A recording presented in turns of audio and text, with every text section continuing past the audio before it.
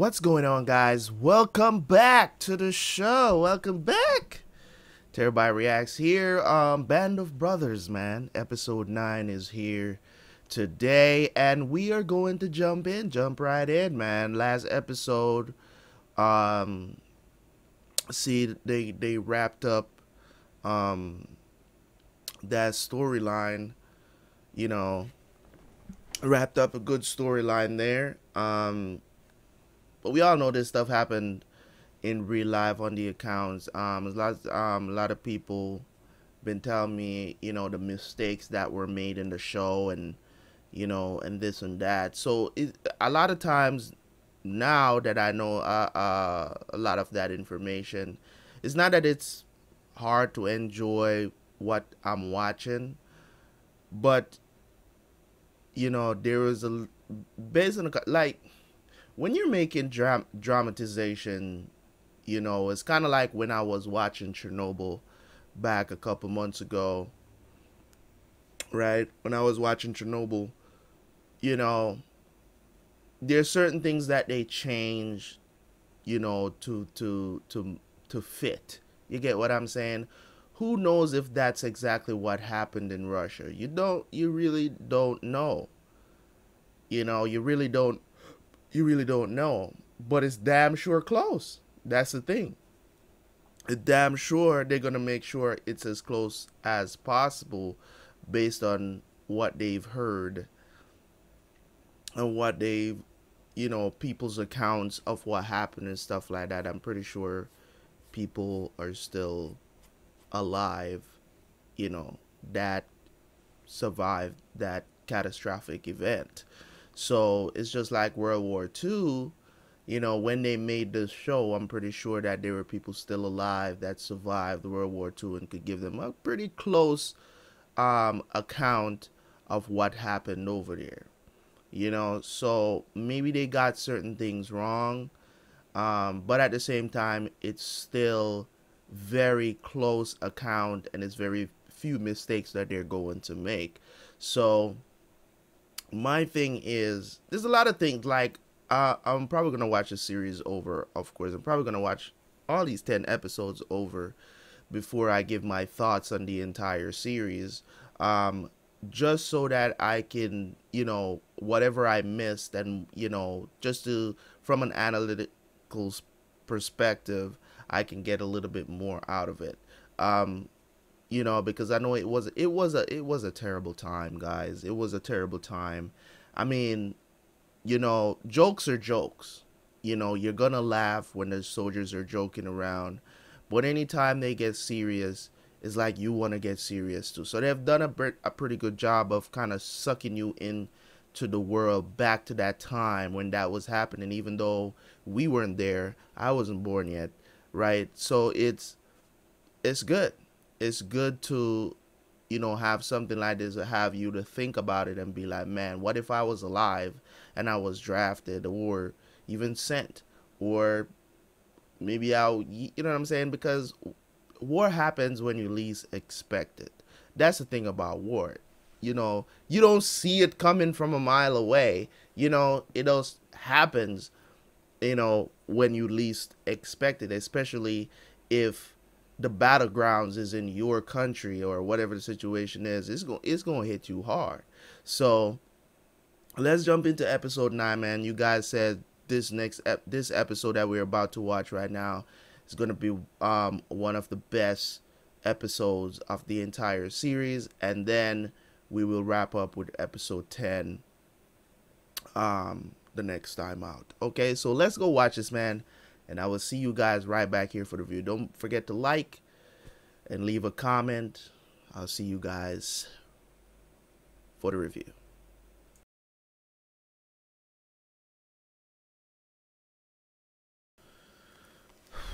All right, guys, I would have to say that that episode was definitely the hardest for me to watch out of all the episodes up until this one. Was definitely the hardest one for me to watch because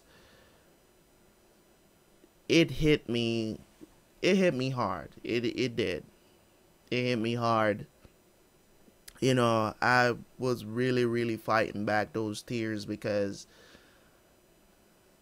it was, it's not easy to see that stuff on screen. As I told you guys during the episode, I have never been to the I don't know if it's the Holocaust Museum they call it or whatever, but I've never been, and I've been, you know what I'm saying, you know, people would tell me, "Oh, you need to go," or whatever. It's not necessarily that anybody needs to go and see that stuff. It's a matter of choice. I'm choosing not to go because I know I can't handle it. And it's no disrespect to, seeing that stuff. I don't go to museums that, talk that, have anything to do with slavery or anything. I try to avoid it. And the reason why I try to avoid it is not because I don't want to know my history or I don't want to know these things that happen. I know they happen. I know that they happened, right? I know that they happened. I would rather read about that stuff. I would rather read about it because even if it, like, I don't even know how to really say this because I don't want to make it seem like I don't want to know my history, which I do want to know my history, but I just don't want to see it in that form because I know I can't handle it. I know I'm probably going to be in the museum crying my eyeballs out, which is, I don't know, probably it's a normal thing to do. You know, you have some people that think it's, people, profiting off of, that stuff and stuff like that. That's not where I'm coming from. That's not, the angle where I'm coming from because, in any situation, like, history books are not free, are they? No, they're not. So you still have to buy history books to read them, So that stuff ain't free unless, well, you don't own it if you get it from a library. But this was hard to watch because I've watched movies. That show stuff that went on in the Holocaust, and it's always a horrible thing to see.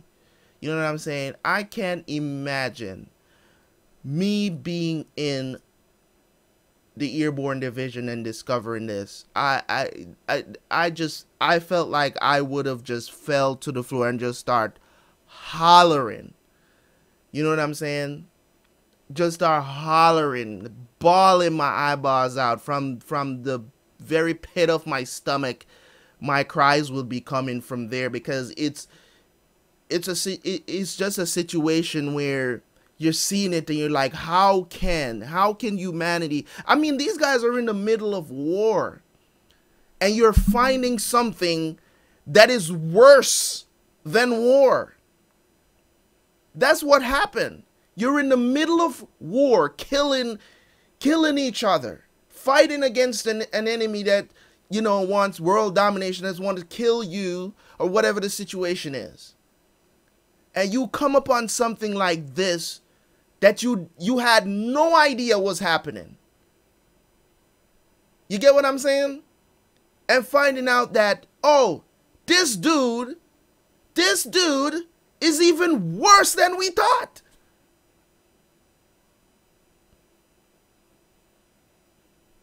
I mean, that's where it went, man. That's where it went. And for me, you know what I'm saying? I know that if I go to a museum or whatever, or an exhibit, whatever it is, I am not going to be able to handle it. I am going to be mad. I'm going to be crying. I'm just going to be upset because I don't like seeing stuff like that. It's in some ways, I don't want to say it's too real. You get what I'm saying? It's just like me, when I was doing Chernobyl, I was saying that, I would love if I could visit the site. You know what I'm saying? or stuff like that, right? I would love to go see it for myself. Like I would love to go to one of the camps. I don't want to see this shit in a museum, man. I would want to go to the site itself, see what it was like there. That's what I would want to see. I don't want to go see it in no museum.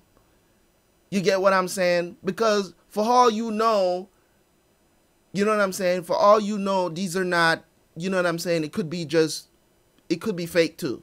It could be fake. And that's not taking a shot at them and you know, their meticulous work or however they, you know, that's not taking a shot at them. I just feel like I would have a more realistic experience going to one of these encampments. Or it's tough for me to talk about this because it's from my perspective and it's not from anybody else. And I know maybe a couple of you are not gonna like what I have to say about that. You know, but you have to understand this is just, in certain ways I just prefer it that way. I just feel like I couldn't handle it being in a museum. I wouldn't be able to handle it. But I think it would be, a better but easier experience if I go there and you know you have somebody telling you what happened and situation this and that. Like I just couldn't handle it in a museum setting. I just feel like it's not the right place. You get what I'm saying? But also, I just would be, my eyeballs would, I would be crying the whole time. And I know it's weird to explain to you guys because I know myself and I know I've been to sites of slavery.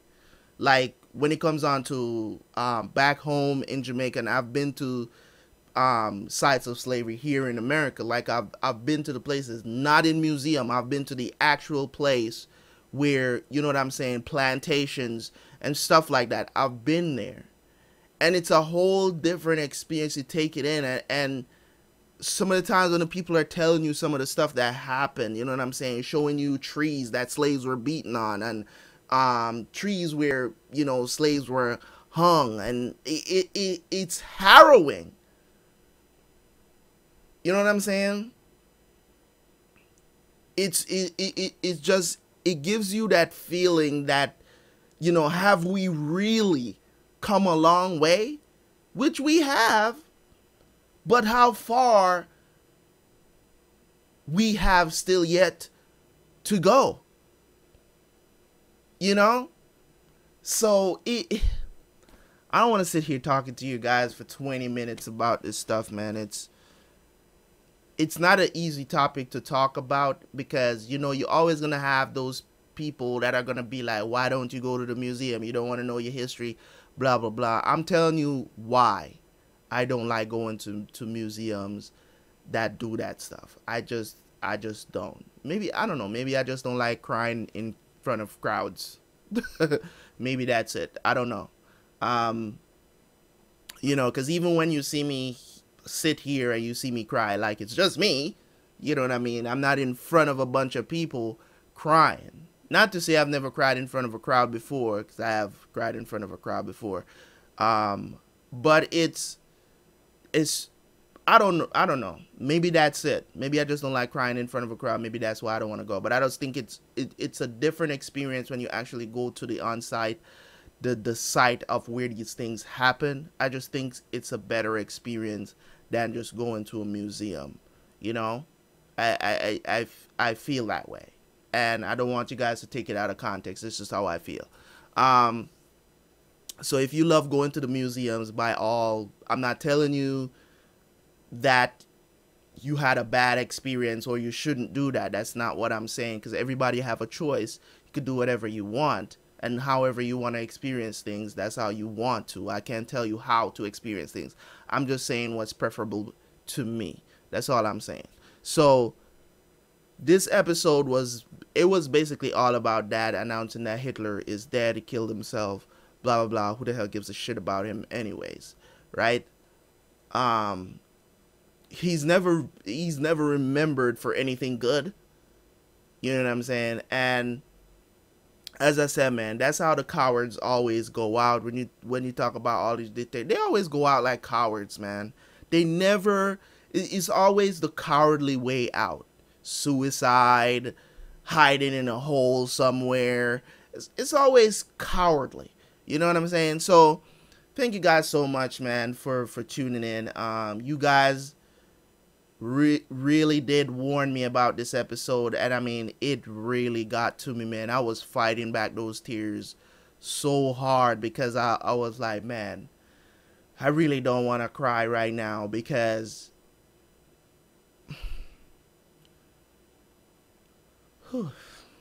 you know, thank you guys so much, man, for tuning in. Like, subscribe. I even feel funny telling you guys to like and subscribe after this video. I'm just gonna end it, man. So peace out. See you guys for the final episode.